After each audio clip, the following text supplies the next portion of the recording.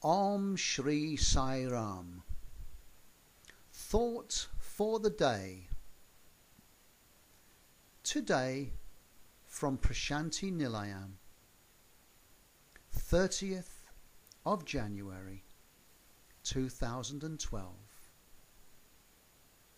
Be silent yourself.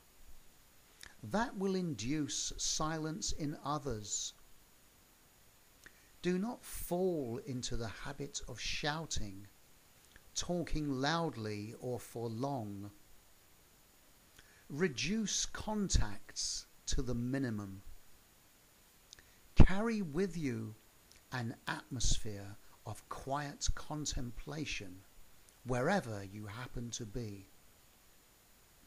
There are some who live in a perpetual tornado of noise, whether they are in an exhibition, a fair, a hotel, a temple, or even in Prasanthi Nilayam.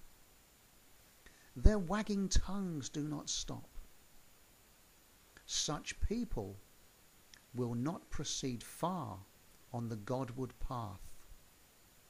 There are others who relish disputes and arguments. They are never content with obvious facts.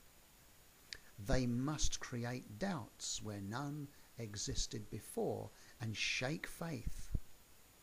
They dispute whether Rama is superior to Krishna, or whether Krishna is a fuller incarnation of Godhead.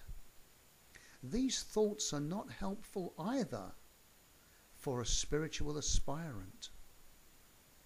Winnow the real from the apparent. Look inward for the kernal, the meaning and purpose of life. Baba.